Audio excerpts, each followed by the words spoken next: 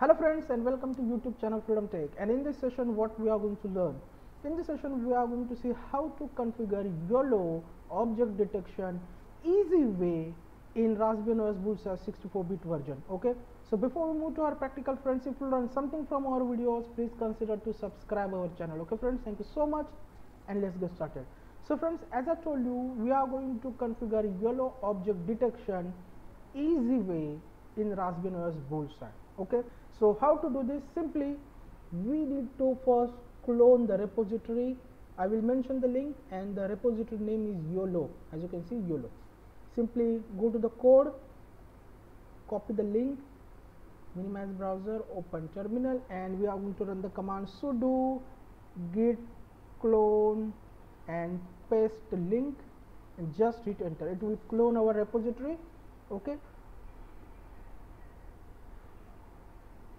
now we have our repository, so we need to first change the owner. So sudo chown space hyphen capital R pi, and the folder name is YOLO. That's it. So we have now our repository, cd YOLO ls. So as you can see, we have here install 2.sh and install.sh. These two bash file will install tensorflow and cvlib. Okay, so simple, what we want to do, sudo chmod 775 and install.sh and install 2.sh. okay, it basically give the full permission for our bash script. Okay, that's it. Then here it is, as you can see, we have download.txt file. This file we need to move on our desktop, because inside that file we have the TensorFlow full version. Okay, means we need to download here TensorFlow full version, not lite version. We are going to download TensorFlow main version. Okay, so inside this file we have the Google Drive link, and then we can download the TensorFlow. Okay, so simply first we need to move the download.txt on our desktop. So sudo mv download.txt, just a minute, sudo download.txt. okay, I forget to mention the where we want to move. So sudo mv download.txt, we want to move in /home/pi and desktop, hit enter. Okay, so as you can see, we have successfully moved our file. Now right click text editor, and this is what the link, copy it, copy, open browser, new tab, paste link, and just hit enter. As you can see, this is what the main TensorFlow latest version. Okay, simply we need to click on download, and it will download the TensorFlow package. Okay, download anyway.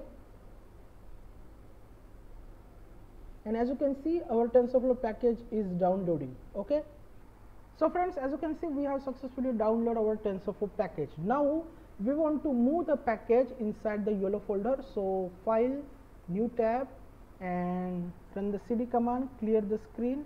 We need to go inside the downloads folder. So cd downloads ls, and here it is. As you can see, we have our TensorFlow package. Okay, so sudo mv tensorflow -2.6.0. okay, and then cp, and then we need to simply press the tab button. It will automatically complete the package. Okay, so sudo mv tensorflow package, and where we want to move, we want to move inside the YOLO folder. So we have YOLO folder inside /home/pi and YOLO. Just hit enter. Now if I go here in YOLO, as you can see, we have successfully moved our TensorFlow package inside the YOLO folder. Now we have our package. Okay, so now what we want to do, we are going to run our install sh and install 2.sh. So sudo /install.sh and just hit enter. It will automatically install all the dependencies, all the packages which we need for running the YOLO. Okay, so I have already installed all the packages. That's why it started a fast way. Okay, So as you can see, we have successfully run our first bash script. Now second, so sudo /install 2.sh and just hit enter.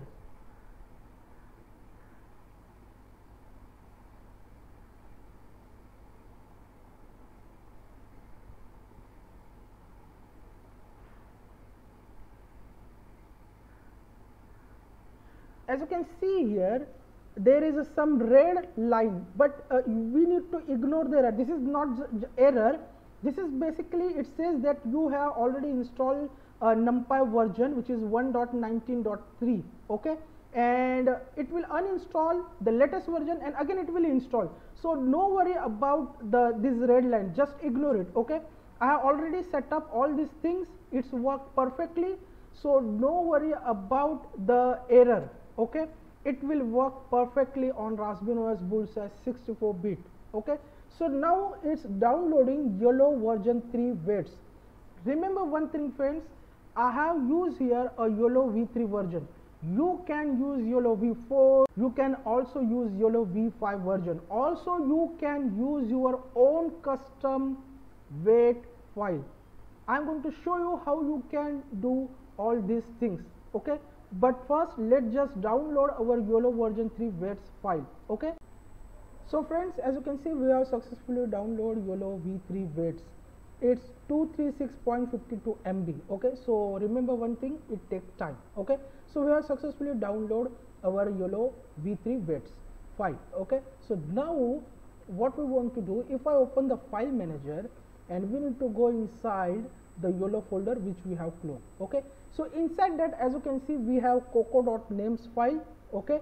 Then we have YOLO v3 CFG file and the file which we have just downloaded, which is the YOLO v3 weights. Again, I am going to explain it here. You can use any version of YOLO. You can use YOLO v4, v5, okay. Also, you can use your own custom YOLO model, okay. Simply. So now what we want to do, I have already configured the Python script. So we need to open the main.py in our Python 20 IDE, okay. So simply I am going to minimize the file manager and go to the menu, programming and Python 20 IDE, okay.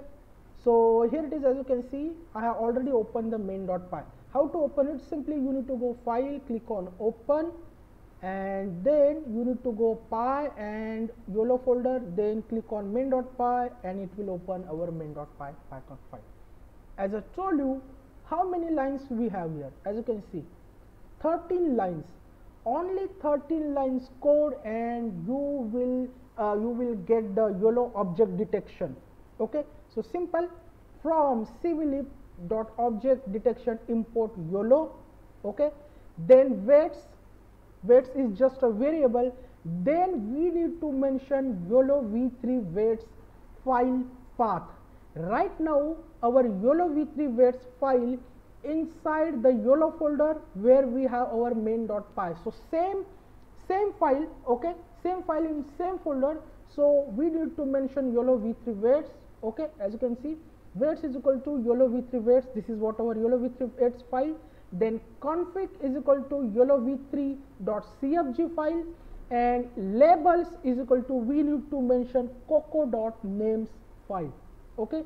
So of course, if you configure your own model, you need to mention here your YOLO weights file path, then your YOLO v3 cfg file, then your labels means coco.names file path, okay. So this is how we can use these three variables, which is the weights, config and labels, okay. That's it. I hope you all clear. Now we are going to simply read our image with the help of cv2.imread img.jpg. This is what our image, the image I have already shared with you. As you can see, this is what our image, okay. Then we need to simply resize our image, okay. So you can change the size, I have mentioned 1280960 is height, okay. Then YOLO is equal to YOLO, okay, because we import YOLO from cvlib object detection. So this YOLO we need to use here. So YOLO is just a variable, then YOLO is equal to YOLO, this YOLO. Then inside that we need to pass all these three variables, which is the weight, config and labels. As you can see, waits, config and labels. That's it. Now bbox label conf is equal to yolo.detect underscore objects. Okay, and inside that we need to pass our img, which is our image. Then image1, img1 is just a variable. Yolo.draw bbox, it will draw the bounding box on the object. Then we need to pass the img, because where we want to draw the bounding box, we want to draw the bounding box on our image, so we need to pass img variable. Then bbox, okay, bbox variable, then label variable, then conf variable. Okay, this is how we can use the YOLO draw bbox. Okay, then simple cv2.imshow, we need to show our img, and cv2.wait key will hold our image. That's it, over. Only 13 line codes, and we have the most powerful object detection method, which is the YOLO. That's it. If I run the code, and as you can see, this is what our image, and inside that image we have person, it's detected the person, it's detected keyboard, person. Then as you can see, the TV monitor is there. Let me show you again. Let's just start the code again. With we are going to change the width and height. Let's make it 640 and let's say 460. Okay, again save the code. If I run the code, initializing YOLO, and as you can see, it's detected the person, the keyboard, person, the TV monitor. Okay, as you can see. So how many lines we have in our code, in our Python file? We have only 13 lines code, and we basically use the most powerful object detection method, which is the YOLO. As I told you, you can use YOLO version 4, YOLO version 5. Also, you can use your own custom model. You need to simply mention the path of the waits for waits variable, path of the CFG file for the config file, path of the coco.names file for the labels. Then that's it, simple, over. So this is how, friends, as I told you, you can use a YOLO object detection on Raspberry OS Bullseye 64-bit version. I hope you will learn something from this video. We'll meet our next video. Till then, thank you, take care, and bye bye.